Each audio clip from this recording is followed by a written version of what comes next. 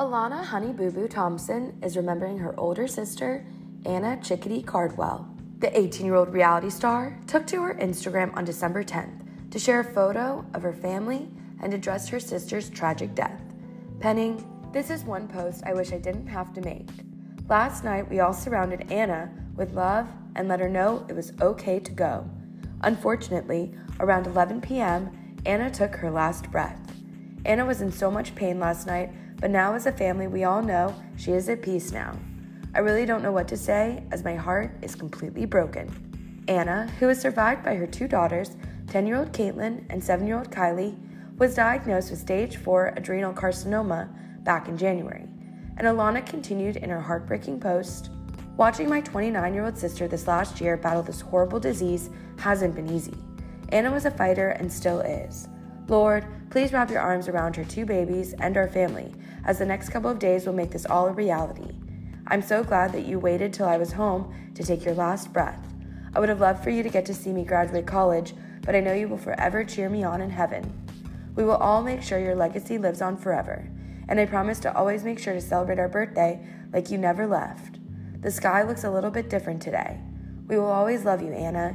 You hit me hard with this one, Anna, but I know you're in a better place now and pain-free forever." Earlier on Sunday, Mama June Shannon announced the heartbreaking news that her eldest daughter had died at 29 years old. "With the breaking heart, we are announcing that Anna is no longer with us. She passed away in my home last night peacefully at 11:12 p.m. She gave one hell of a fight for 10 months. She passed away with her family around her like she won't, and we will be updating y'all with more information as we get it today." Mama June penned on Instagram alongside a family photo.